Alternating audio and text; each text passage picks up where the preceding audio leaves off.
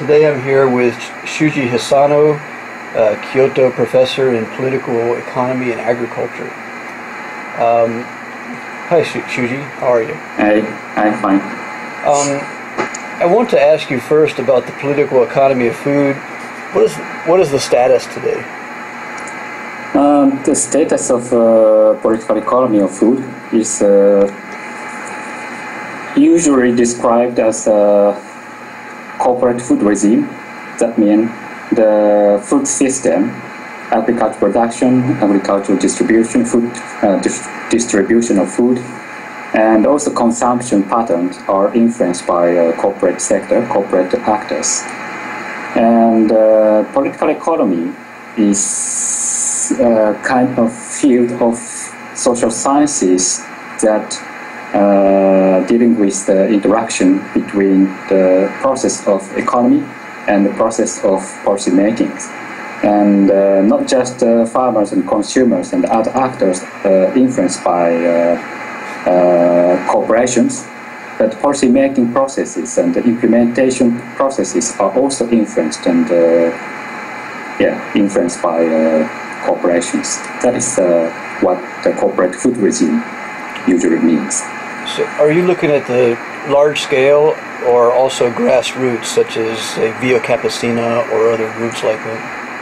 So both, because many social movements rooted on the ground at the local, but they cannot distance themselves from what is taking place at the national, regional, and global level. So, like Via Campesina is nowadays a global peasant movement, and they are actively participating. They participate in international fora of food issues. Mm-hmm. So, on the one hand, I'm personally looking at the global governance of food, especially focusing on the activities of transnational agribusiness corporations. But on the other hand, we need to look at the emerging global peasant movements. It's now expanding from the local to the global. Mm-hmm. So I think we need to look at both the global big scale, macro scale issues and the local scale issues. What are the big agribusinesses that you speak of? What are the Cargill?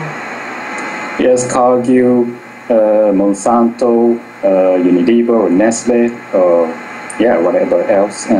So the agribusiness industry is very complex because it's not just one field of industry sector. It's ranging from agricultural input sector like seed or agrochemical or fertilizer to let's say primary processing and trade sector like Cargill and Bunge, also ADM, and also food processors like Nestle and Unilever, and food retailers like Walmart, and sometimes include the food service sector like McDonald's. So very broad area, and each sector has its own logic, and sometimes we need to differentiate when we analyze.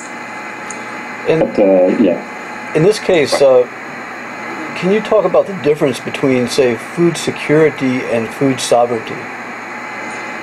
It's a very difficult question. Usually we use the food security. It's very common, and everybody knows that concept.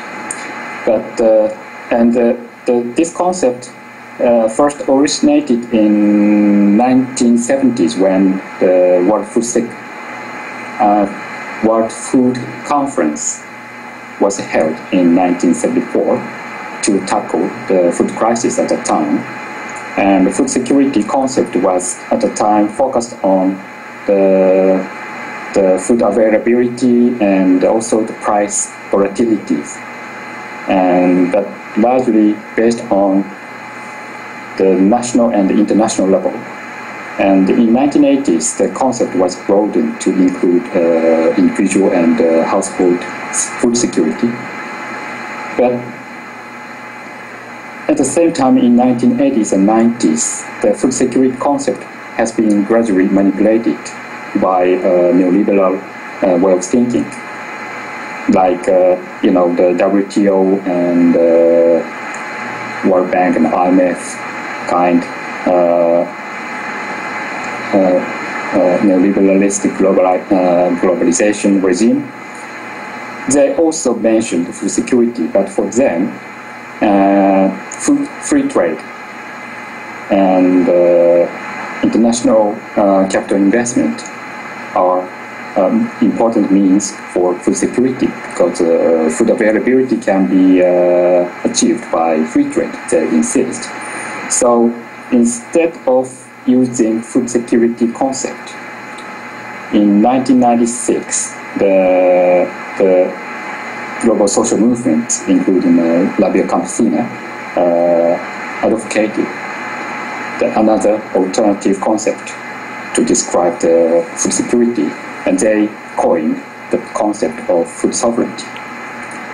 Yes, it's a very different, and one of their criticism against the food security is in food security concept,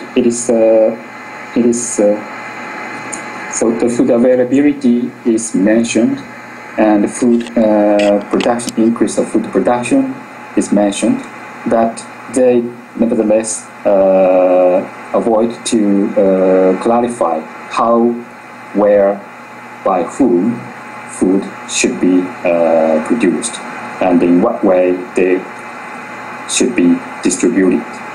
So food sovereignty concept is focused on the alternative model of agriculture and food distribution. So these two concepts are very different. But in my opinion, food sovereignty is very powerful, and because this concept is developed, produced and developed by the social movement rooted on the ground. But at the same time, this concept still remains as a political one-way slogan. They just insist. Although this concept is nowadays accepted by in the international community, especially at some part of the United Nations, but still the food sovereignty is a political slogan. So that's why I'm nowadays very interested in another concept of the right to food. The right to food is internationally recognized legal framework. Yes, so I think the food sovereignty and the concept of food sovereignty and the food sovereignty movement should be and could be strengthened and legitimized by use of this recognized legal framework of the right to food. I see. Yeah. When I think of political economy of food, I, of course, think back to Adam Smith. How about market inefficiencies? For example, sending massive amounts of corn from the United States to Mexico, when Mexico is the land race for corn. That's where corn was founded. Yes. How is it possible to send shiploads of corn to Mexico when it can be grown right there in the backyard of the peasant?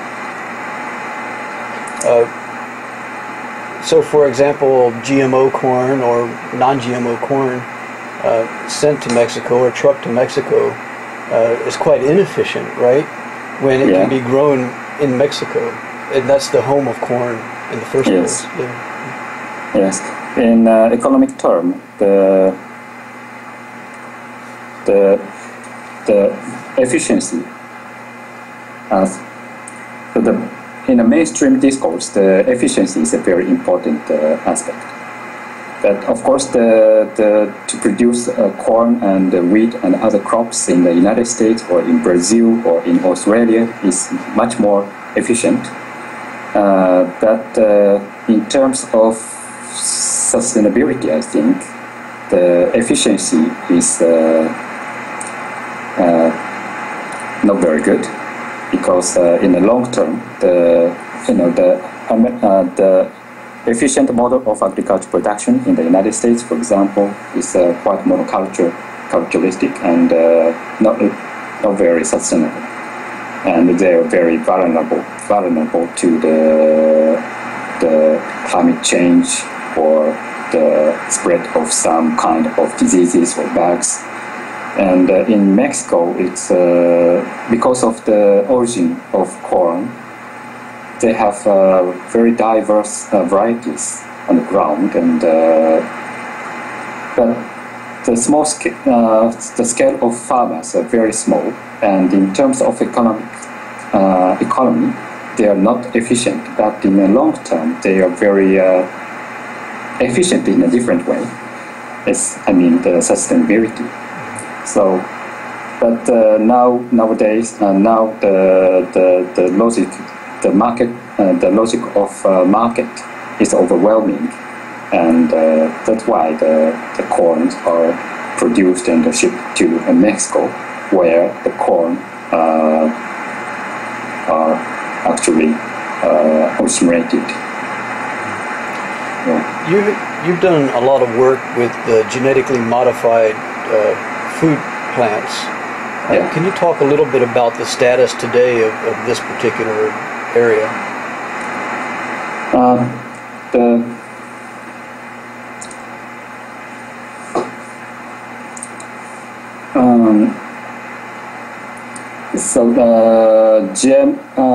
Genetically modified crops first developed and commercialized in 1996, around 1996. Since then, the production of GM crops have been rapidly expanding, and I forget the detailed figure of the scale of lands, but now let me check. Okay. It's now very vast acreage of farmland are covered by GM crops, and especially in the United States, more than 90% of soybeans, corn, 80 or 90% of corn and soybeans and cottons are already replaced by GM varieties. And the United States is one of the most biggest producer and exporter of these main crops, and that means the crops available in the international market are already mostly GM crops. So the countries like Japan or South Korea, who heavily depend on import of these crops,